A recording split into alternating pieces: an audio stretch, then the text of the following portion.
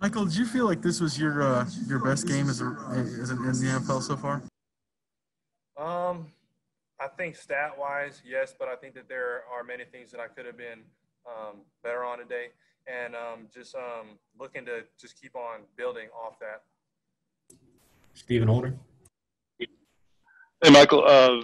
Philip was saying that you guys saw a little different coverage than you kind of expected coming in, and that might have affected some of the deep shots you guys took. What did you think happened there in terms of your inability to connect on some of those? Because you took a lot of them, you just couldn't connect.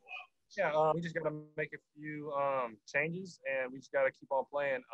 The Ravens are a very tough team, and they went out and showed us today. I think that we just got to get better. Kevin Bowen. Michael, how would you describe the work ethic of your fellow rookie, DeMichael Harris? I know he's been on the practice squad, but when he's got called up, he's made some plays for you guys. Absolutely. I think that he is just a work first guy, talented guy, fast guy, and he just kind of gets his work done and doesn't really say much. George Bremer.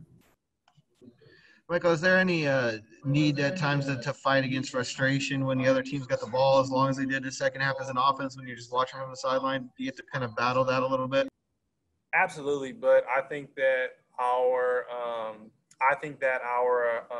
defense played well, and I feel like they gave us chances, and I think that we just got to do better for them and keep them off of the field.